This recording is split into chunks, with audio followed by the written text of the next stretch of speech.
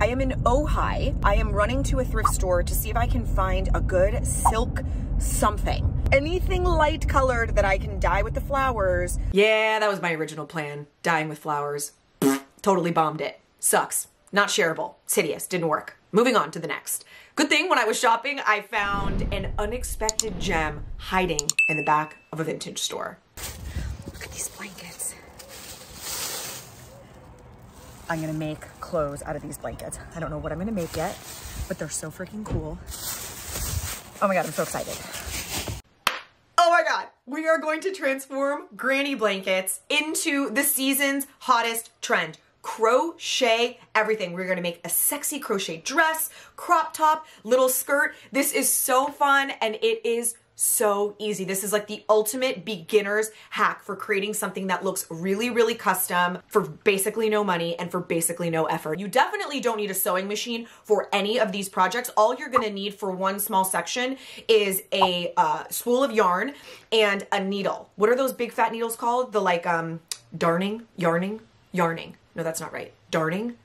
Why would they put a D in front of it? The big fat needle with the big fat hole for the big fat thread. You need that. And it's only for a small section. I've got an amazing hack for how to create this gorgeous lace up back that has no loops. It has no hardware, nothing. You're gonna die. It's so easy to do. Now, when you are thinking about your blanket, I just want you to think about two things. Number one, obviously think about it as clothing. So make sure that you're not doing something that's like so thick and so heavy and like so granny that it can't be cool. You want to imagine it as like a fitted dress or as a crop top and make sure that you like it.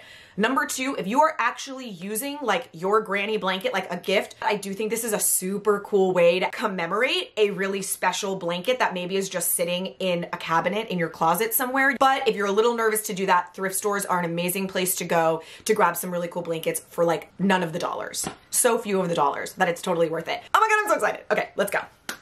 I came to Joann's to get the matching pink so that when I cut my blanket, I can like clean finish the edges so they don't unravel. And I think the pink is sort of the freshest color. Look at this wall, by the way. How fun is that? Oh, I love it. I wish there was a smaller bundle. I don't need that much pink. Oh well. I'm actually gonna go in reverse order. I started off trying to make a little like mini strapless dress, and this bottom fabric that I'm cutting off, that's this fabric right here. I'm gonna show you the demo out of order, so I'm actually gonna start with the long dress. I've got about half of the blanket I'm working with here, and I'm gonna take one of the corners and just anchor it to the top of my dress form. This is going to create basically like a one shoulder tank halter, up on the side and under both arms. You can see all I've done is wrap it around the back, and maybe I'll make it tight, maybe I'll make it loose. I'll figure that out later. First thing I'm gonna do is cut one super long piece of thread, or yarn. The reason this is such an easy project is that this is a crocheted blanket. There are 1 million holes. Every like 1/8 of an inch, there's a hole. You can literally anchor any piece of yarn to any section of the dress to create ties that lace up. So that's what I did right there. I just created a little slip knot. I put the loop through the side, slip knotted it, and now I'm gonna be able to figure out, I can create a lace up back. So I anchored it under the arm where I would want to hold the bust forward so that it stayed tight in the front. Then I basically crisscrossed into what felt natural. I shoved the yarn through a hole in the blanket and pushed it through. This is in lieu of having any loops or any hooks, any grommets, anything like that. You don't need it. You can make this whole thing by hand. Same thing for the very top. I took 2 long pieces of yarn and I do a slip knot. Out of frame for some reason, sorry about that, but you can see it's anchored up and over the shoulder, and I've then just hooked it into the right place on the back so that I can tighten it and again, make it really nice and snug in the front. Now, once I basically had the structure of this in place, I decided I wanted to braid a more substantial trim.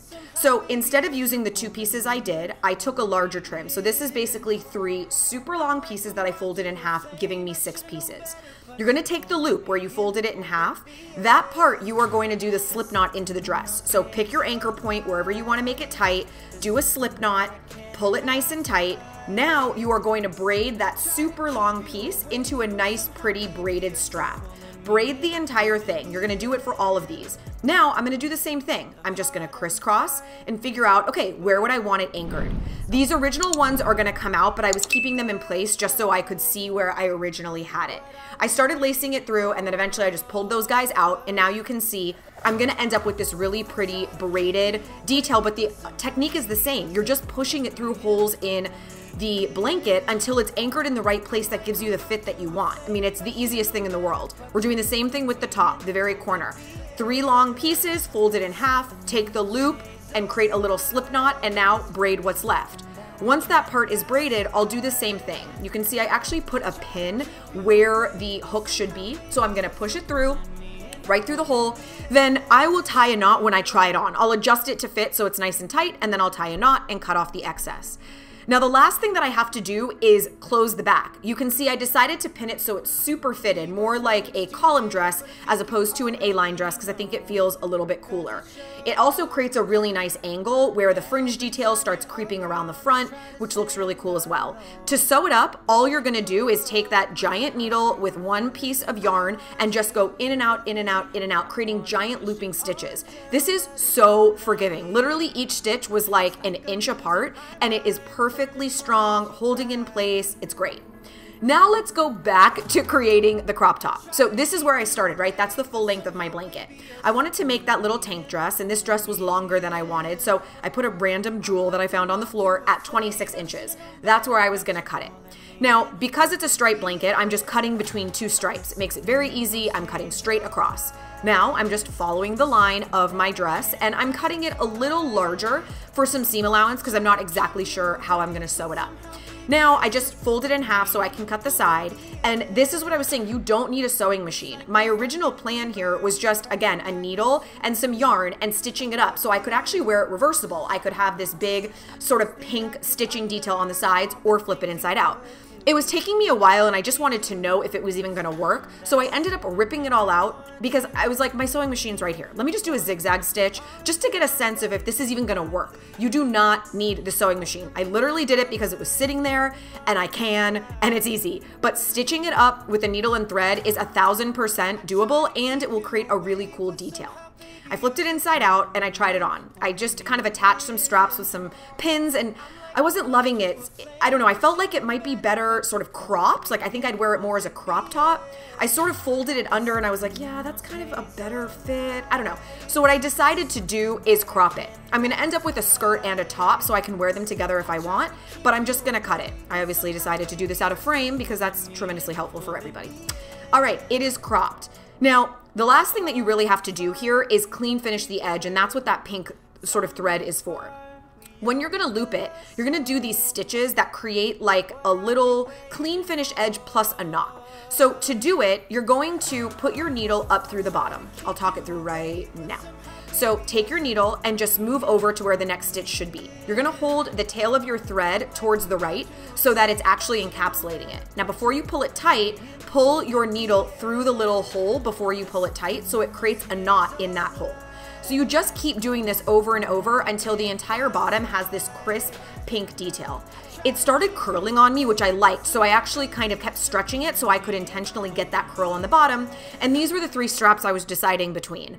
I think I wish I had gone with the pink, although I went with the velvet blue, but maybe I'll swap it, but it did look really cute. We're done. I'm gonna model these for you. The dress, I think I'm gonna take on my trip to New York because we have a wedding. I'm not gonna wear it to the wedding, but we have like a booze cruise rehearsal dinner. How great would this dress be? Like with strappy sandals and like a glass of champagne on a booze cruise. Oh my God, I'm so excited.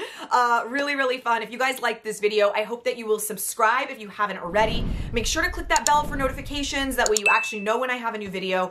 And if you liked this one, share it with a friend. Man, you have no idea how hugely helpful that is when you guys do that. You could screenshot it and post it on your social, tag me, I'll share it.